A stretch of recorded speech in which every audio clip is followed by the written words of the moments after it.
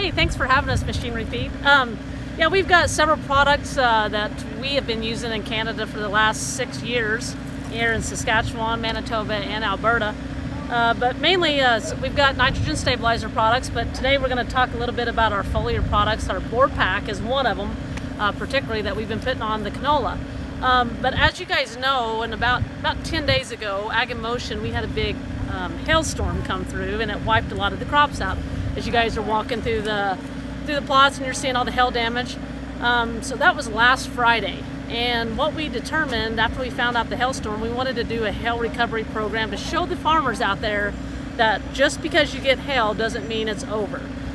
So what we did here is we had hail on Friday.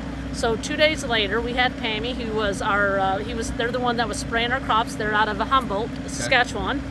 And we had them come across with the hail recovery program, and with our products that we use was NutriPack and SoilPack. And our canola right here, you can see it was flattened with the hail. And when they took us pictures, it was, of course, I was like a farmer. I put all this work in our plot, and here we got hailed out. So on Monday, we had Pammy come across, and we had them do a liter of NutriPack and a liter of SoilPack. Why those two products?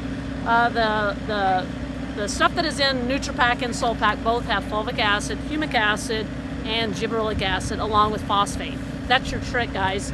You want to stimulate, get those roots to stimulate again, and you want to get that plant to thinking about growth. This is the product that we have. It's the active ingredient in Agritane is NBPT. So we've got, when that went off patent, we snatched NBPT, put it with our Endzone technology to give you above and below ground control.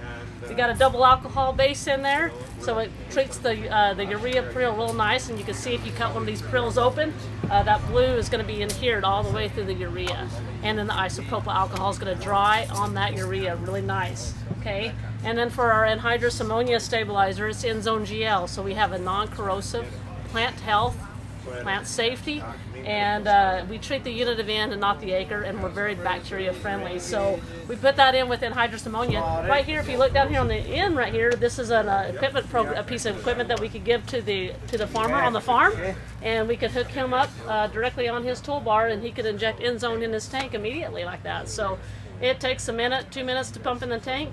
We treat the unit of N, and I don't care if they put 100 pounds on that field and 50 pounds on that field. That unit of N, once you have Endzone in that tank, that unit of N is stabilized. Thanks for being a part of the Machinery Pete Spotlight video.